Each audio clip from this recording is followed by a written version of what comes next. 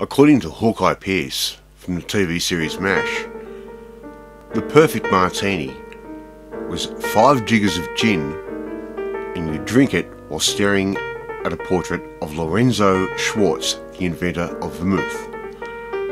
The inventor of Vermouth was actually Antonio Benedetto Capano, and he invented that in 1786. This is my perfect martini. We need ice into our cocktail shaker, and this is the easiest cocktail of all time. We want 2 olives on a skewer into our martini glass. We want a nice fine strainer. We want 1, 2,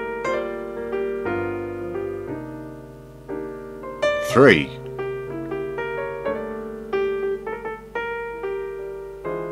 and 4 30ml shots of gin.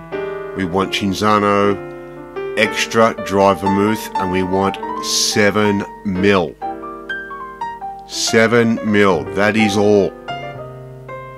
You could wave the cap over the shaker and that would be a nice dry martini.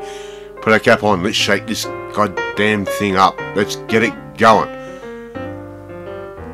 You want to get this mix nice and cold. We want to incorporate a little bit of that ice into the vermouth and the gin, and we want to see a bit of frosting on the outside of our shaker.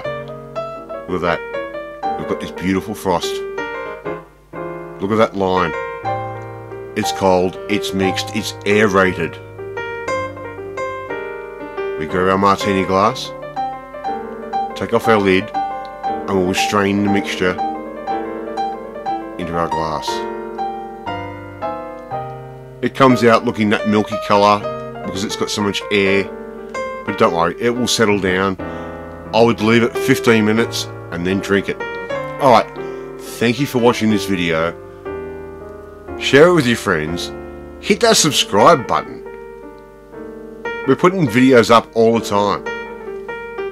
Oh, I can't wait. I've got to take a sip. I've got to take a sip. Alright. I'll catch you next time. Hey, don't forget, subscribe. Bye.